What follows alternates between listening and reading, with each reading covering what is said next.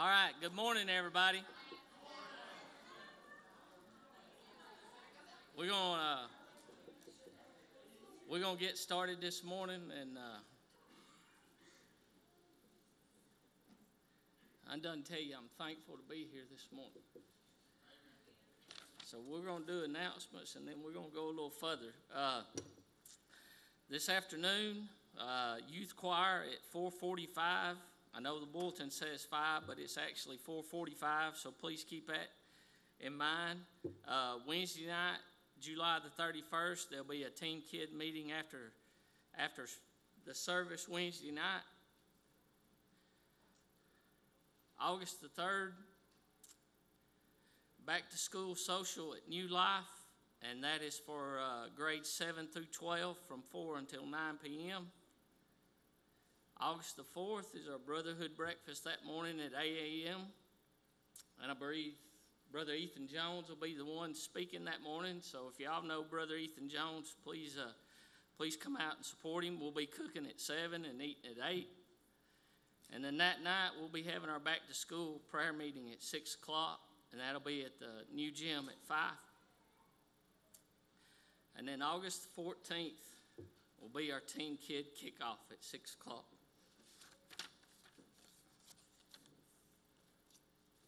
Anybody else have any other announcements this morning?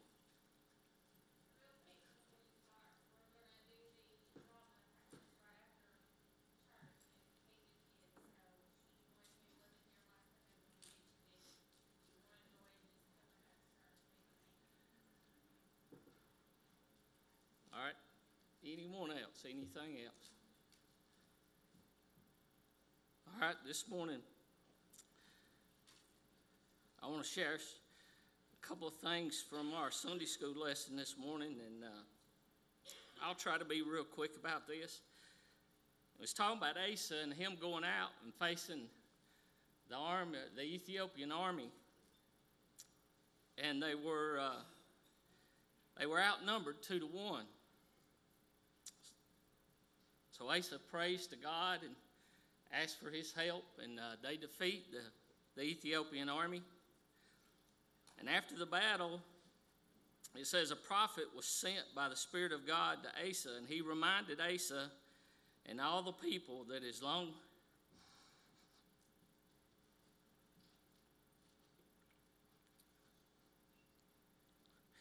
as they followed the Lord, he would be with them. If they sought God and would find him, but if they sought God, they would find him. But if they forsook God, he would forsake them. Azariah encouraged Asa and the people to be strong and not give up. God would reward them for their faithfulness. And then in another part of our lesson this morning, it said, while God gives the victory, he still expects you to march into the battles with him by your side. So I'm sitting there this morning while Brother Gerald's doing our Sunday school lesson, and I'm sitting there thinking, Brother Gerald brought out several good points. He said, one of the first things he started off with, he said, us is, our class, we're the senior adults up there, we don't need to get comfortable and say, well, there's not as much we can do for the Lord. So, he says that, and I'm sitting there thinking, God's telling us he doesn't want us to be on the defensive. He wants us to be on the offensive. He wants us to be going out and doing something. That's why I brought this chair up here this morning. And I'm sitting there and I'm thinking, that's what we want to do a lot of times when we come to church. We're fulfilling our role. We're coming in here, we're sitting in our chair, and we're on the defensive. God, if you show up and you do something, we'll join in then. But that's not what God wants us to do. God wants us to be on the offensive. He wants us to be looking for what he wants us to do.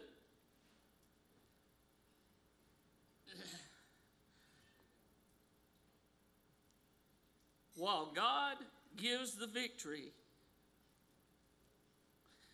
He still expects you to march into the battle. He didn't say sit there and let Him fight the battle. He said, come along with me. Join by me. Hook up with me and let's go. And let's fight the battle. Depend on God's strength and might as you face each challenge.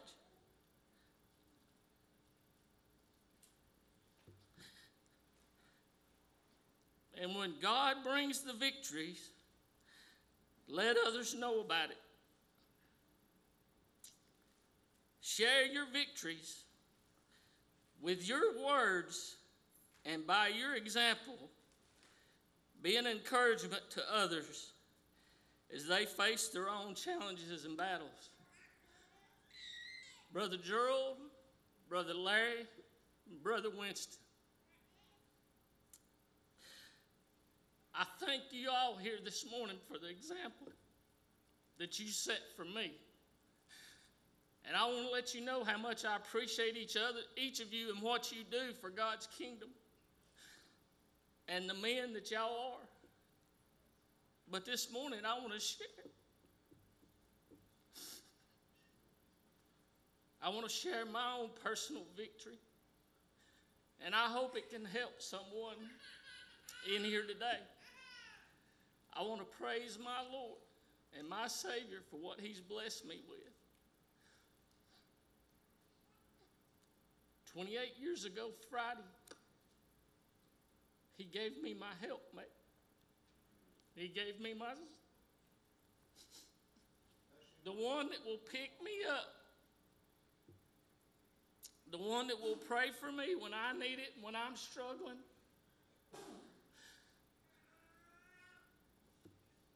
The one that is always there by my side. And there's no way I'd be where I am today without her. Let me tell you how you win that battle. By hard work, by not being on the defensive, being on the offensive, always striving and trying and working hard, trying to do the things that would help each and every one of you. Always trusting in God that He's always going to get you through each one of those battles.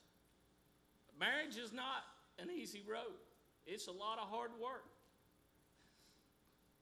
And you have to put in that hard work to get to where I'm at today, 28 years later. And I'm thankful that He blessed me with that this morning. That's my victory this morning. I hope some of you in here this morning have a victory that y'all can share with someone down the road that maybe it'll help them and be an encouragement to them. Brother Josh?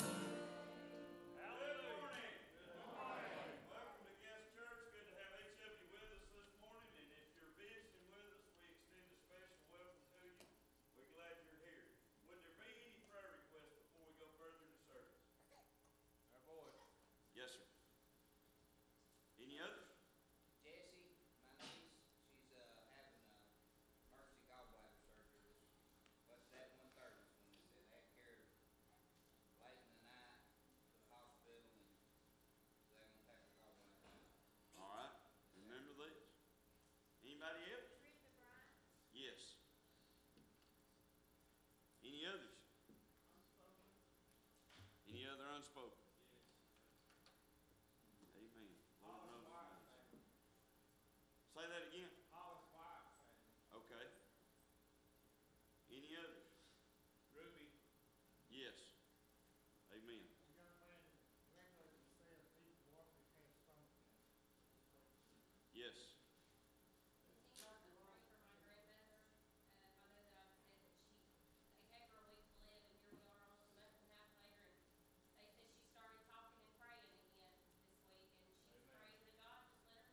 Yeah. Amen. Amen. Okay. All right. Any others? Okay.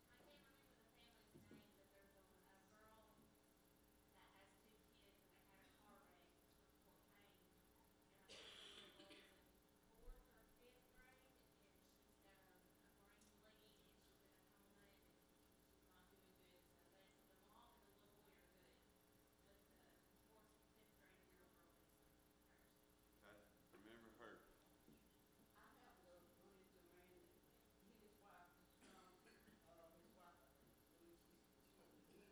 Yes.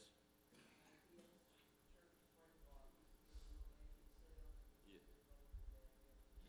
Yes. Remember Barbara Ann and Ernest. Any others?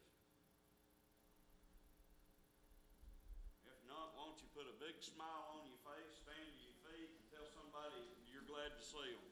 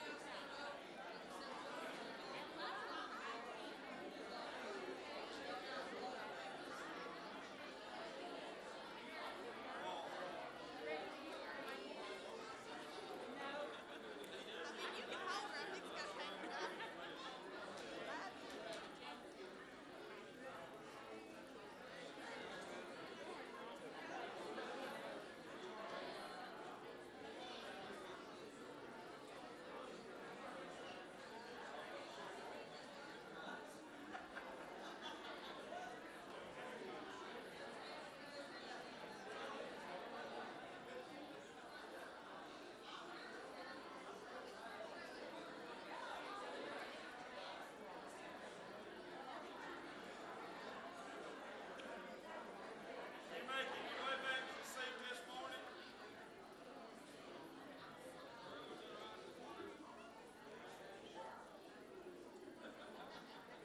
I'm going to ask Brother Jason Dollar if he would to open us in prayer.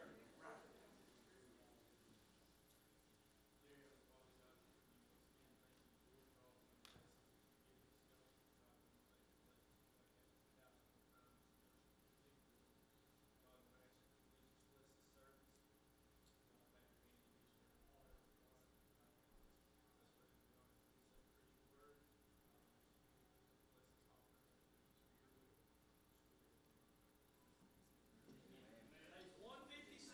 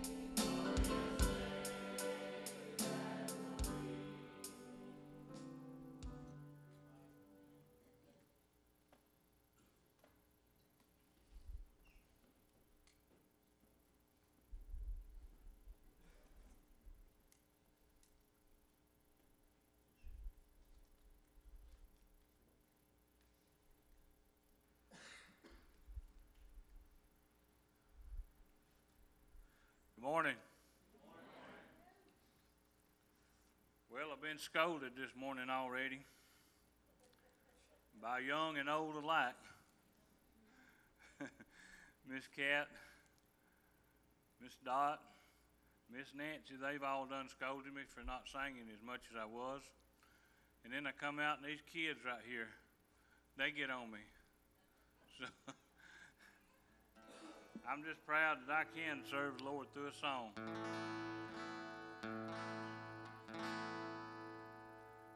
This is a song that the kids asked for.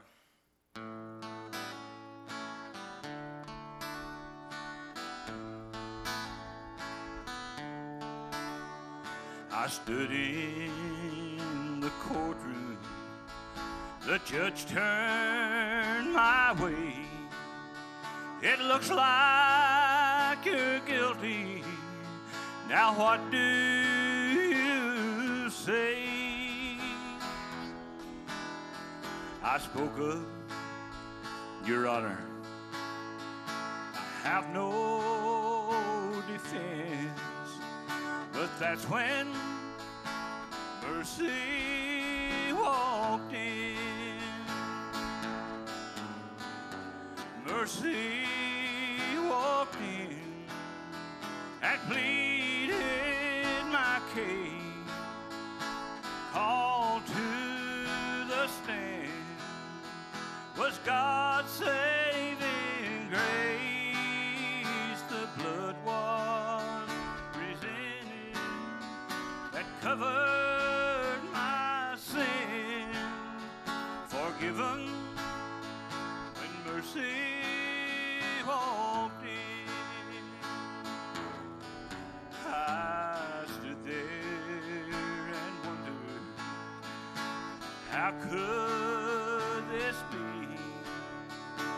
Someone so guilty had just been set free. My chains were broken, I felt born again. The moment that mercy walked in, oh, mercy walked in, pleaded my case, called to the stand, was God's saving grace. The blood was presented that covered my sin, forgiven when mercy walked in. The blood was presented that covered my sins,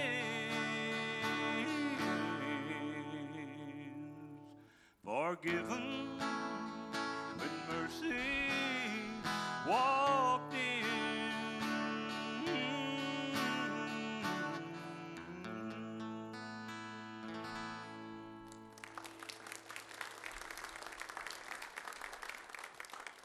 All right, y'all, come on. Come on. All you kids, come on. Y'all done it up yonder the other night, and y'all done a great job.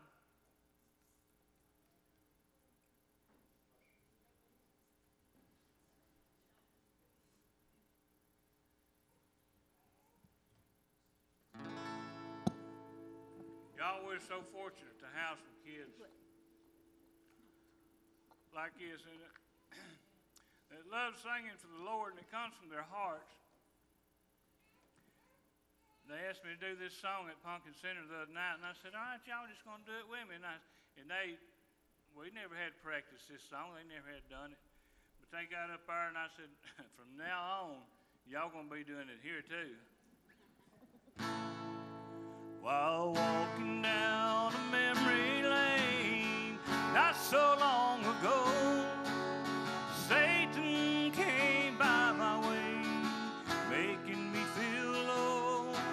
He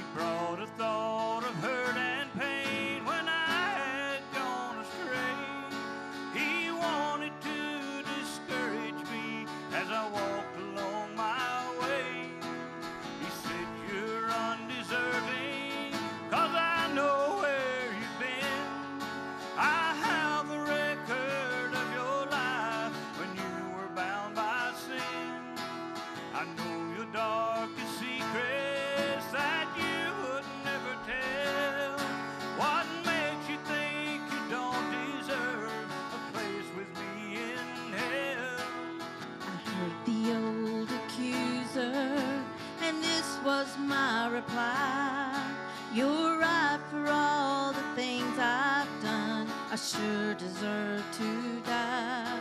My righteousness is filthy rags. My goodness is unclean. There's only one thing I can say to what you said to me. It's under the blood. Oh, praise His new name. I'm not what I used to be. My life has been changed. Sin and shame, it's already gone. I'm happy reminding Him it's under the blood. Many times I stumbled along this earthly way.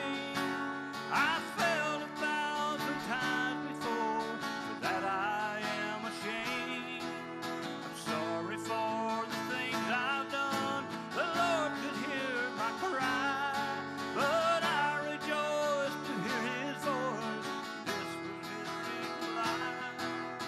Victory was given when you were born again. I washed your stained and sinful past, put new life within.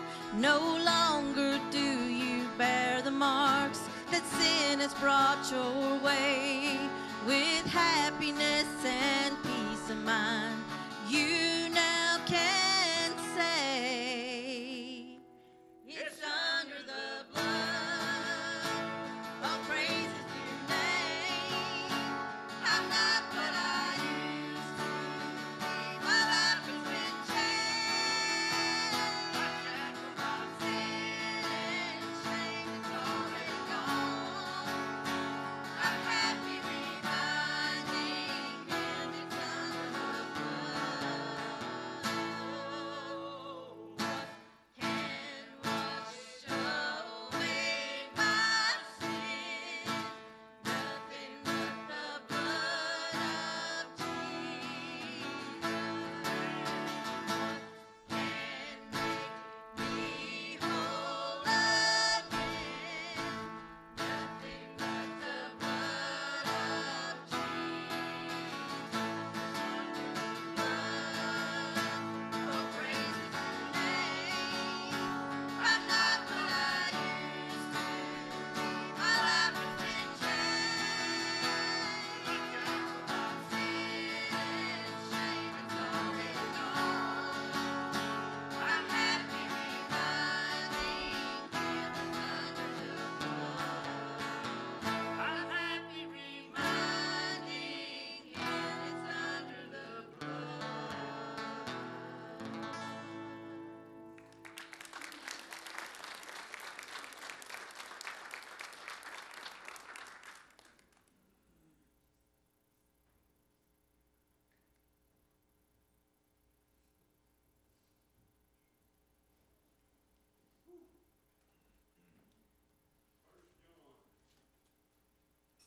Chapter 5, 1 John chapter number 5. Talked about last week about bringing you a series of dangers. And this morning, with the Lord's help, we're going to preach what He's laid on our heart about the dangers in doubt.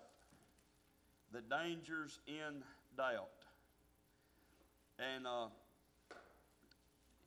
hold your finger in 1 John chapter 5 and go ahead and turn to Philippians chapter 2.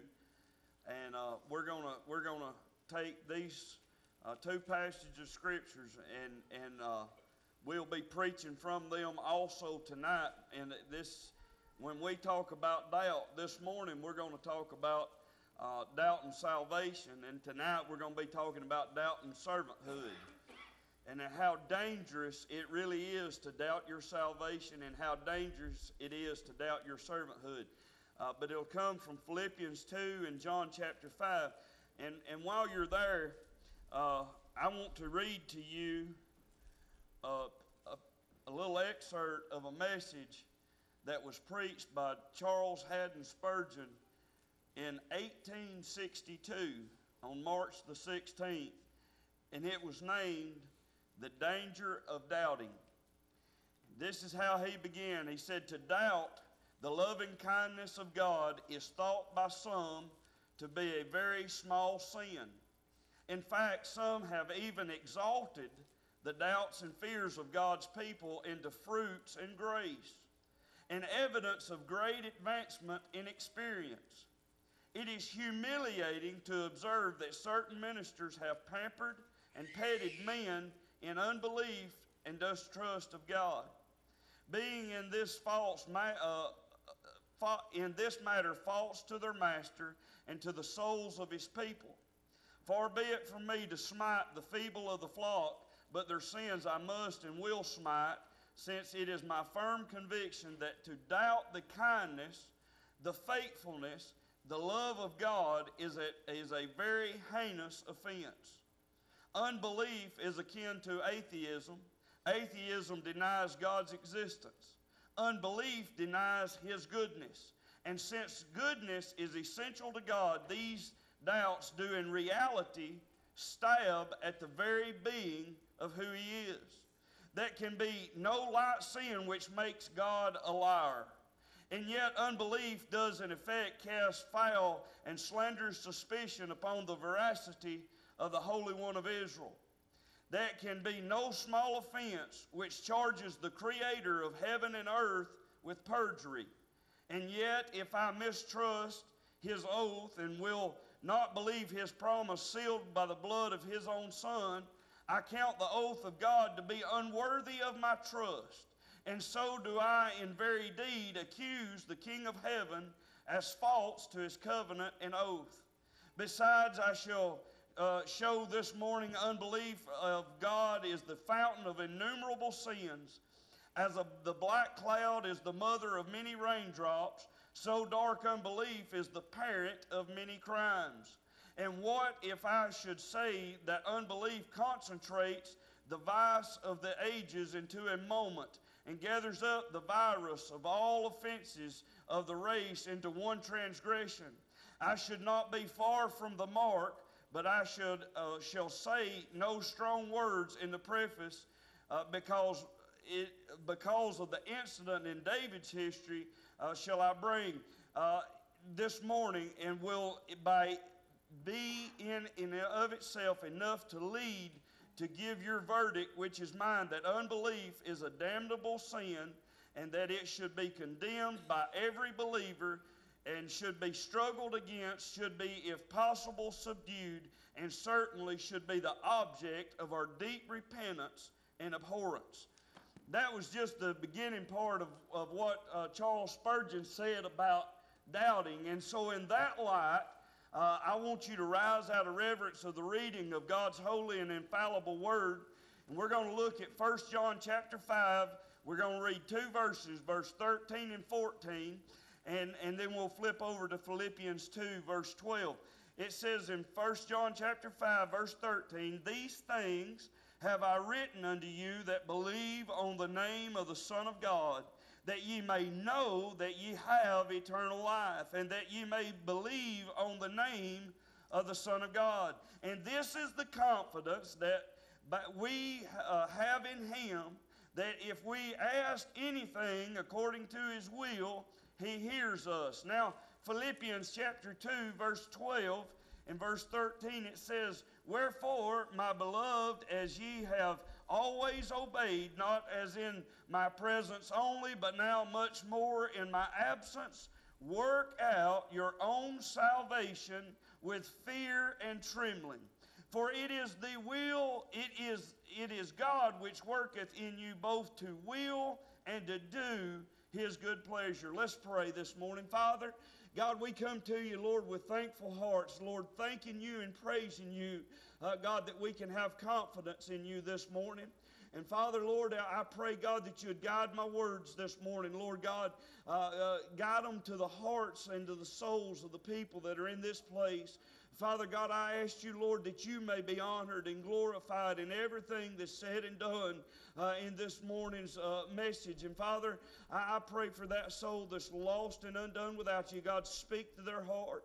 I pray for that soul that's been doubting you. God, speak to their heart this morning. And Father God, let us leave this place saying it's been good to be in your house. In Jesus' name we pray. Amen and amen. All right, so this morning in Philippians 2, it says he admonishes, Paul admonishes the Philippian church to work out their own salvation with fear and trembling. And he says to them, it is God which worketh in you both to will and to do his good pleasure. All right, so oftentimes this has been miscombobulated and misthought about work out your own salvation.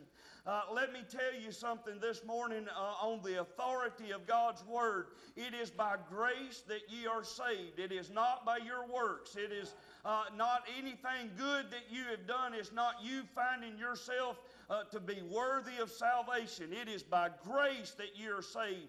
It's not of yourselves. And so this morning, as we ask, well, if it's by grace, what is it that we've got to work out? And this morning, I want to extend to you that I believe that it's working out the doubts that we sometimes have in what God has already done. Okay, and so this morning I want to say this, and I want you to listen closely to the message this morning. There's nobody that, if they're being honest, don't have some doubts and fears. There's nobody sitting under the sound of my voice this morning, if they're honest, will not admit that sometimes they doubt things and sometimes they fear things. And I believe it to be a dangerous thing. I will take it like Charles Haddon Spurgeon said, that it is something that we take it so lightly to doubt who God is. But listen to me this morning, that's a very serious sin when you start talking about doubt. And I want you to understand that there's a difference in what I tell you last week, that it's different to be tempted than when you fall into that temptation. It's not a sin to be tempted to doubt, but it's a sin when you fall into that doubt. And when you fall into that doubt, it becomes a lifestyle. It becomes how you walk and how you live your Christian life. And church, that's no way to do it. And I'm not here this morning to make any of you doubt your salvation. But I'm going to tell you this morning that if you doubt your salvation, you can get that fixed in this place this morning. I want to recall to you the story of a good friend of mine. I was raised up in church with him. I was in youth group with him. He is now a pastor not very far from here. I won't call his name, but let me tell you about his testimony. His testimony is that he had went with somebody else when they went to get saved at a Bible school. One of his buddies looked over at him and said, I think I'm going to go get saved. How about you? And this young man said, I believe I'll just go with you. And so this young man was raised up in church. He had a head knowledge of who Jesus was. And so when he was asked by his father, who was a pastor, he said, son, what happened at Bible school? His father was away preaching a revival, and he said, well, Daddy, I got saved. I asked Jesus come into my heart, and he answered all the questions correctly. And he was about 9 years old. He was baptized into the church and was a member in good standing. And anyway, long story short, you fast forward, and he's about 37, 38 years old, and he's sitting in church one Sunday morning, and the Lord speaks to him, and he says to him, if you don't get saved today, I'm not going to mess with you again. You're about to walk over your line of grace, and I will no longer speak to you. That young man said that he went to the altar that morning. His daddy, the pastor, was up preaching. His daddy got down there beside of of him and said to him, "Son," he said, "what do you need to pray about this morning?" And the boy looked at his daddy and he said to his daddy, he said, "Daddy, I need to be saved." And his daddy looked at his son and said, "Son, I thought you were saved." And he said, "Daddy, I prayed a prayer a long time ago, but I didn't believe all that stuff was for real." He said, I've doubted it for years and years and years, and said, "I want to nail down this morning. I want to know that I'm saved." And so that morning, as a 38-year-old man, he gave his life to Jesus Christ. This was his testimony afterward.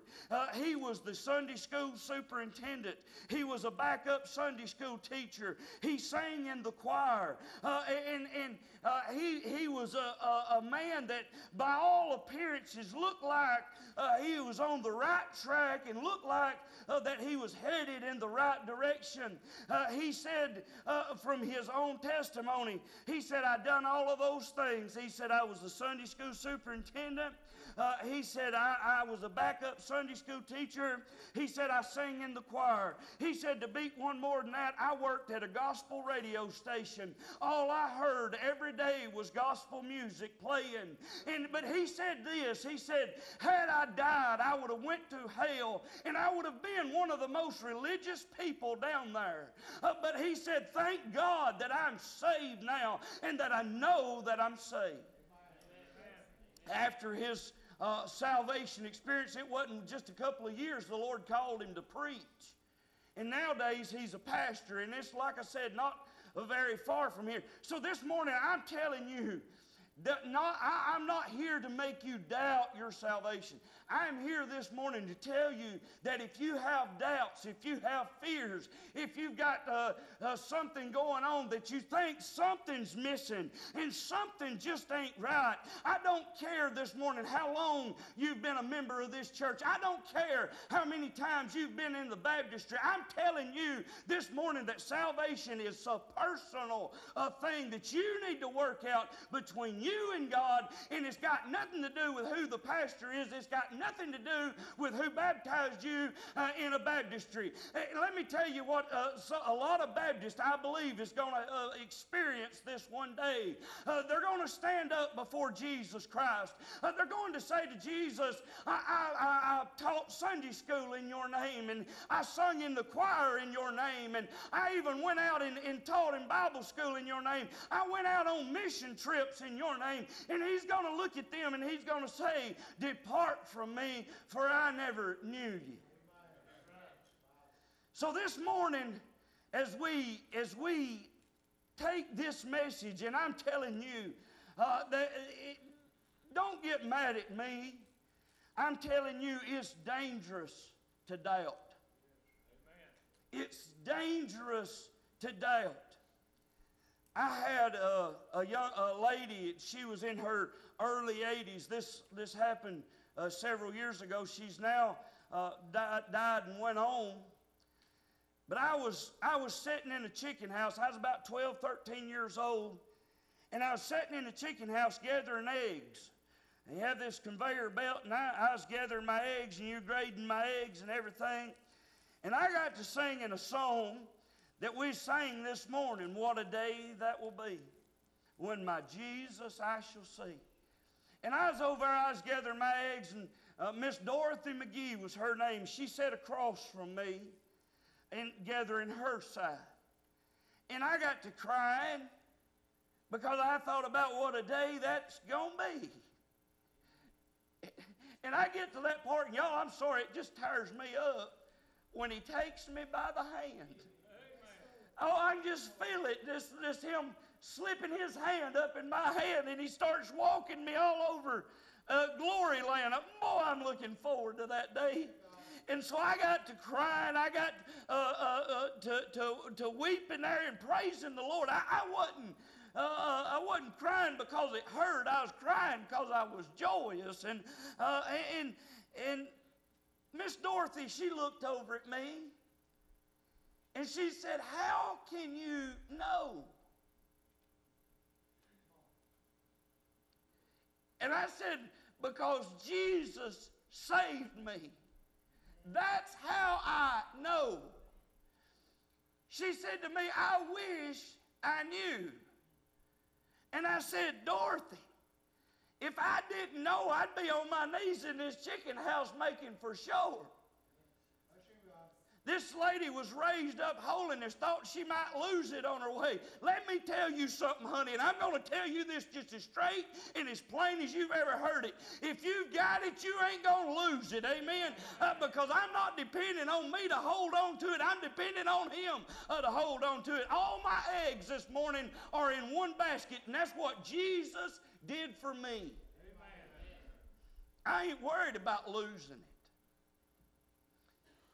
Because the Bible says no man shall pluck you out of my hand. And not only are you in my hand, but you're in my Father's hand, and there ain't nobody going to get you out of His hand neither. Amen. No man, well, that means me included. I can't even do nothing to get myself out. Amen. Amen. 1 John chapter 5, in verse 13 there, he says, these things have I written unto you that believe on the name of the Son of God, that you may know. Number one this morning, I want you to know that you can know. You can know that you have Jesus as your Savior. You can know beyond a shadow of any doubt that you're born into His kingdom and born again from above. John wrote the entire book of 1 John so that way you can know. When there is a knowing, do you know what? There is no wondering. If we got honest this morning, there's folks sitting in this house that wonder where they'd die, if they died, where they'd go. There's folks sitting in this house this morning wondering, did I really get it when I thought I got it? There's others in here wondering, what is somebody else going to say if I go up to the altar and give my heart and life to Jesus when they think that I've been saved all these years? Let me tell you something. I wouldn't worry about what anybody else thought. I'd worry about what I knew. Amen. There's no wondering in knowing. There's no worrying in knowing. You don't have to worry about who's got you. You don't have to worry about whether or not you've got something that's going to last. There's no worrying in knowing. There was a story that I read, and it was about a quarterback, and y'all may know him. I think his name was Joe Namath. I believe that's his name, Broadway Joe. Broadway Joe used to say this. He said there was not a ball game that he ever played in that he didn't get butterflies before the ball game. But he said the day after the ball game, they watched the video, they watched the film of the ball game. And he said, I never got butterflies on film day because I knew what had happened. You don't have to worry when you know. There's no worry in there. There's no wishing. I wish I had, listen to me this morning. I've heard this and I've heard folks say, I wish I had what so-and-so has. I wish I could worship the way they worship. I wish I could praise the way they praise. Listen to me this morning. If you know that you've got Jesus as your Savior, you've got the same thing that other person's got. Amen. They ain't wishing you could have what they've got. You've already got what they've got. Amen. Now, you say, Brother John, I just don't get into worship like you do. They ain't everybody wired up the same way as I'm wired up, okay? But I can tell you the story, and I've told this before, and I'm going to tell it again this morning. If y'all get tired of me, you can, if y'all need to go eat, go eat. Here we go. There's an older fella, older gentleman, in a church where I used to attend, and he was real meek and real quiet and real timid. He was one of them kind. And y'all know how I am. I'm kind of loud and I'm kind of, like in your face, kind of guy. Well, this guy, he wasn't that way. He was real shy and real timid and real meek. And I'd go up and I'd aggravate him, and he's like, it was hard to do to get a grin to crack out of this guy. I'm telling you, it was hard. But one Sunday morning, he sat right in front of me, him and his wife. I'm telling you, the Spirit of God got on in that house. And his hand went up like this right here. Y'all, I like to come unglued. Amen. I like to come unglued because it took a whole lot to get his hand right there. I knew how shy, how timid, and all that, and how backward he was. And he took his hand and he put it up right there. And y'all, I was right behind him, and I just got unglued because the Holy Spirit that had dealt with him was now dealing with me. And I'm telling you, we're not all wired just alike. But if you've got Jesus as your Savior, you don't have to wish of what somebody else has got. You've already got that. He's living inside of you. The Holy Ghost of God, He's living in there. And He'll put a tear in your face sometimes. So every now and again, He'll make you stomp your feet. You might get all spastic like I do sometimes, but it doesn't matter. As long as you're worshiping our Savior. Amen. Because of what you know, of who you know. It's not something you got to wonder about. It's not something you got to worry about. And it's not something you got to wish for. You can know, is what John tells us here. He said, I wrote these things that believe on the name of the Son of God, that you may know. Next part of that verse, it says that you may know that you have eternal life. You can know that it's yours. And when we talk about eternal life, most of us conjure up these images of heaven. We get in our minds, and y'all, I'm looking forward to the day when I walk on streets of gold. I'm looking forward to seeing the pearly gates. I'm looking forward to seeing those that have gone on before me. I'm praising God this morning. I'm looking forward to that day. But that ain't got nothing to do with eternal life. Eternal life is not something that begins the moment you die physically. Y'all ain't with me. I said something about eating and half of you left in your mind. Eternal life is not something that you obtain when you physically die. It is something that is given you when you're spiritually born. Amen. So you have eternal life. Do you get what I'm saying to you? It's not something that we're going to get when we die. It's something we've already got. It is now in our personal possession. Eternal life. If you know that Jesus is your Savior, then right now in your personal possession, you have eternal life. The problem is what are we doing with the eternal life we've got?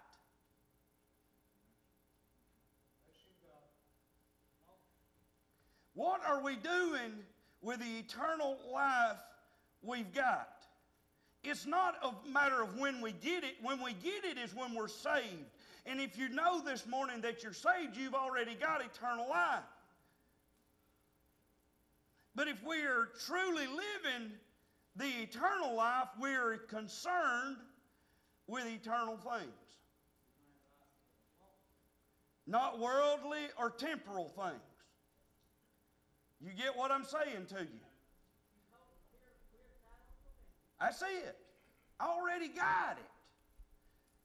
But if I'm living the eternal life, I'm concerned with eternal things, not temporal things. Did y'all know, and I know you think I'm jumping off track this morning, but did y'all know that England or Great Britain or the UK or whatever they call themselves these days is about to get a new prime minister? They're about to elect a new prime minister. Do you know, I'm not at all concerned about that, because that ain't where I live. Same thing with eternal and temporal. If you're living the eternal life, you're not concerned with the temporary things. If you're living the eternal life, you're concerned with the eternal things, because that's where you're living. Amen? But so many Christians today are not living the eternal life. They think, man, I'll get my eternal life when I die and go to heaven. And I got that sealed, and I got that settled on a day, and I'm going to get my eternal life then. Right now, I'm going to live for me. That's how so many Christians are today. That's why the church is in the sorry shape that it's in. Is because nobody's living the eternal life. They're living a temporary life when He wants you to know that it's yours.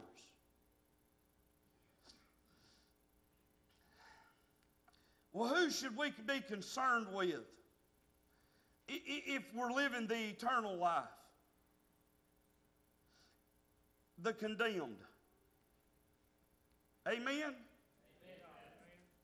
The Bible says that he that believeth not is condemned already, because he hath not believed on the only begotten of the Father. We should be concerned with the condemned. We should be also concerned with the church. Because the current condition of the church is in sad shape. And I'm not throwing any particular denomination or anything else like that under the bus this morning, but do you know what will pass for a church nowadays? Ain't it all what Christ died for? Amen. Amen.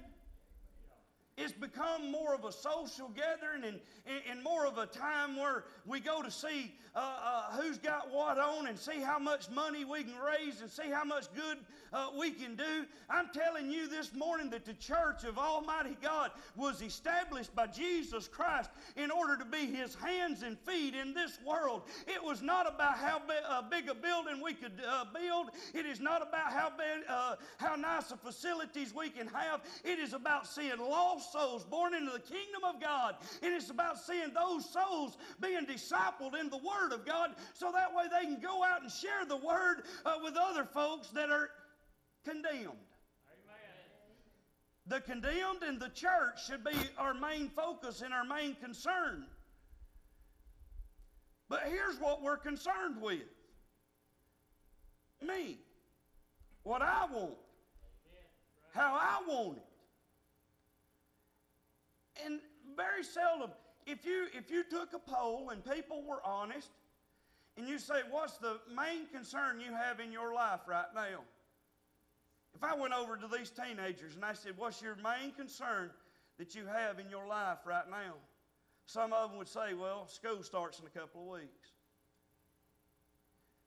Others might say, well, worried about seeing if I can get me a boyfriend or get me a girlfriend.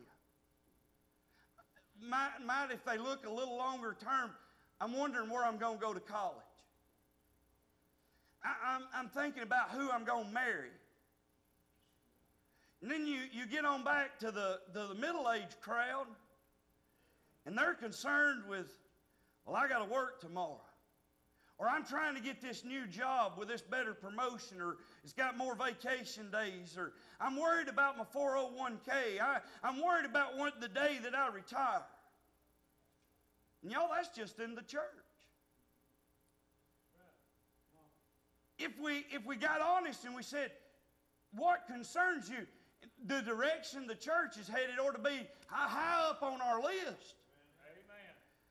Man, I want to see God do something awesome and something mighty and something great, and I want that up there. But the problem is we're not living for the eternal, we're living for the temporal. But yet John says, I want you to know that it is yours. Amen. Listen, it's not only should we be concerned with the condemned and concerned with the church, we should be concerned with the Christ. And when I say that with all, and you think, well, John, you just got a bunch of C's and put them together. If we're not concerned with pleasing Christ, then you know who we're concerned with pleasing? Us.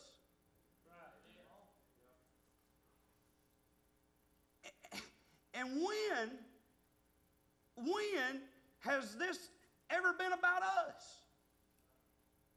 Well, if you meet folks, they say, well, I want this, and this in the church. How many of those, well, I can add this, and this if I join this church because I'm willing to do what Christ is wanting me to do? Amen? Folks will say, have you got something for the kids? Yeah. Folks will say, well, you got a Wednesday night? Yeah. But it's not about us. Amen. It's about Christ and about Him being pleased with us. Because if we don't do something for our kids and reach to our kids, then we're going to lose a whole nother generation. That's right. Amen. But it's not about the kids. It's about the Christ. Amen. Amen. And when it becomes more about the kids than about the Christ, then you know what? We've lost it. We've lost our very purpose for being here.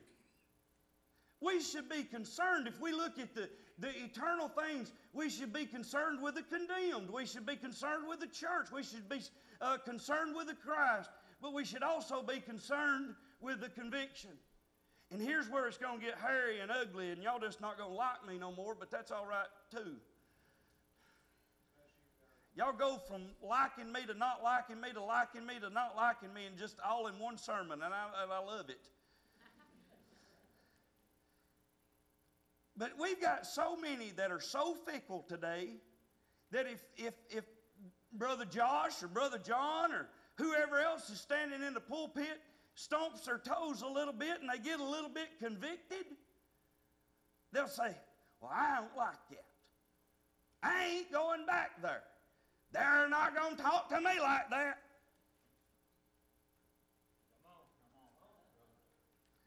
Instead of letting the Spirit of God do the convicting on their heart, and because He's trying to change them more into the image of Christ. So they're more concerned about the church and the condemned. And that's what the conviction's all about. This morning, I'm telling you, is from the bottom of my heart, if I stomp your toes or kick your shins or you leave here bloody, that's because I've missed. I've not got a good aim. I'm aiming at your heart. I'm aiming at your soul. I'm aiming at your mind. So that way you'll say, I want to be what Christ would have me to be. Not concerned with what Preacher John wants. Not concerned with what Pastor Josh wants. Not worried about what the Sunday school teacher wants. But I want to be what Christ wants me to be. Amen. And now I'm going to tell you something. That is all about Holy Ghost conviction and nothing else. Because Holy Ghost conviction is what will come in and what will change you from the inside out. I might be able, listen to me, I might be able to change you for a little while and make you go the direction I want you to go. I might be able to do that. But you know what? If the Holy Ghost gets a hold of you, He can change you from now to all of eternity. He can change the way you look at stuff. He can change your focus. We ought to be concerned about that conviction, being able to be free in the place and not somebody come in and get puffed up and mad because the preacher preached right on them. Amen. Last time I checked, you didn't get to shoot the postman whenever he brought you bills and you didn't like the bills. Amen. Why do you want to get mad at the preacher? Then they go somewhere else and they'll get mad at that preacher too. I just say it like it is.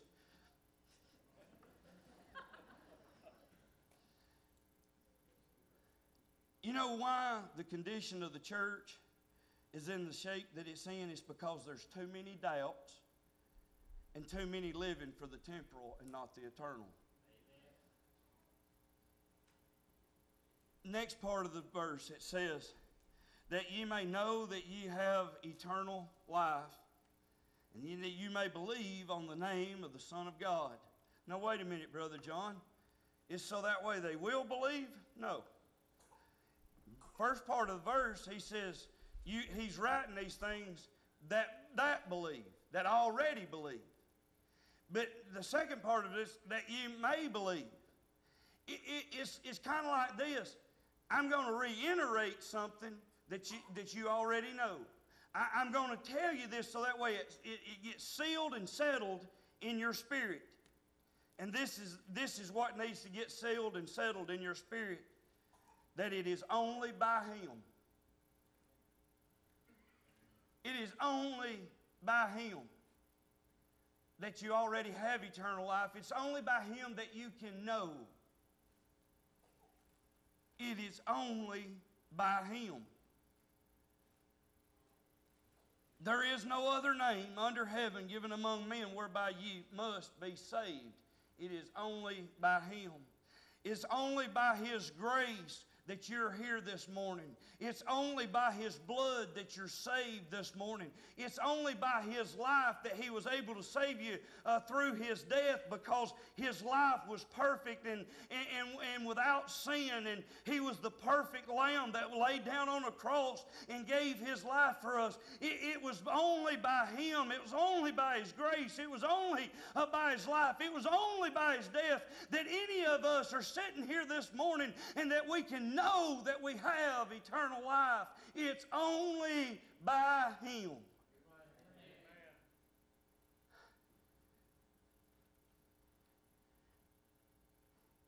It's only by His resurrection that we got hope for tomorrow.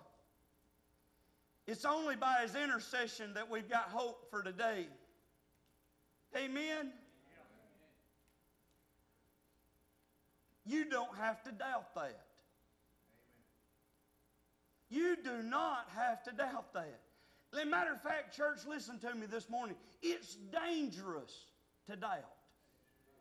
It's a dangerous thing when you walk down the road of doubt and you decide, man, I just don't know about all of this Christianity stuff. I just don't know if Christ's really able to forgive me. I just don't know if God's able to forgive me. I just don't know if He's able to wash my sins away. I just don't know if I've been made a fit subject for heaven. Do you know how dangerous that is? You're calling God out. You're calling God a liar. You're calling God a liar if you doubt that He can save you.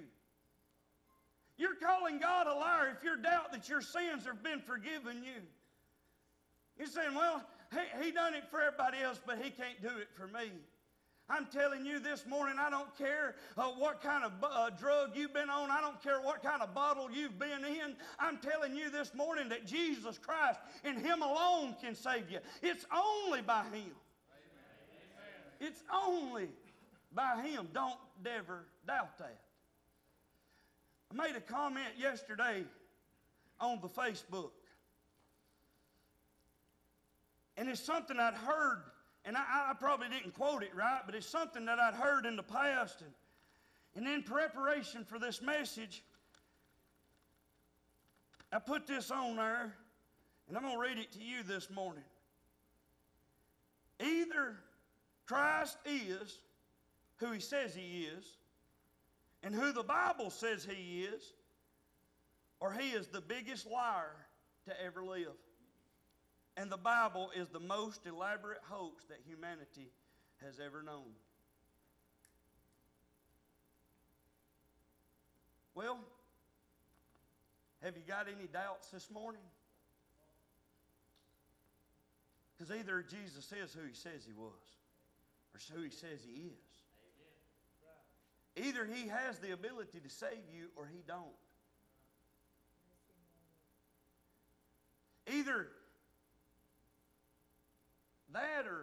you go in the totally opposite direction, because I'm telling you, church, this morning, the days of half-hearted, half-believism is gone. It's time you get on. Joshua says, choose you this day whom you're going to serve. But he says, it's for me and for my house, we're going to serve God. Amen. Amen. Deciding time is on.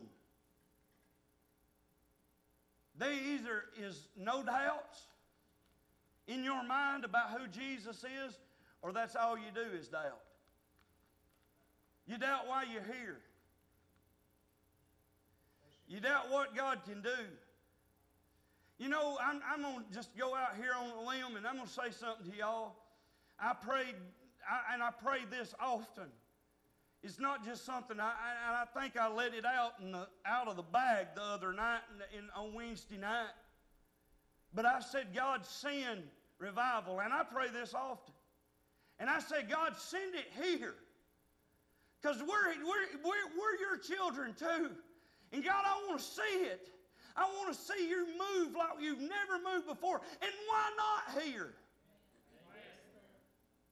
I'll tell you why not here. There's too many doubts floating around. People doubt God can do it. People doubt God will do it.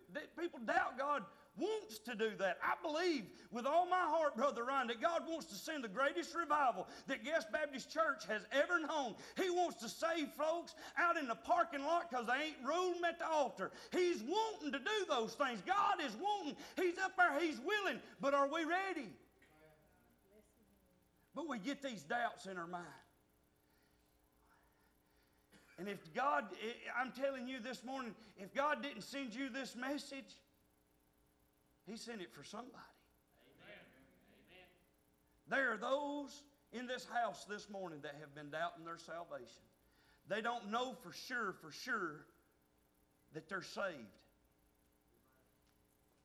You can't lead anybody to the Lord if you don't know Him yourself.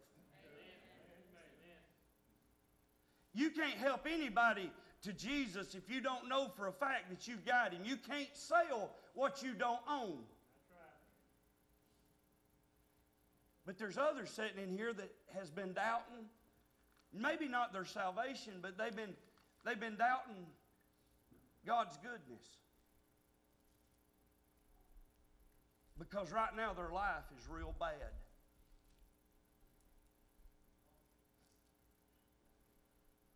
Let me tell you something.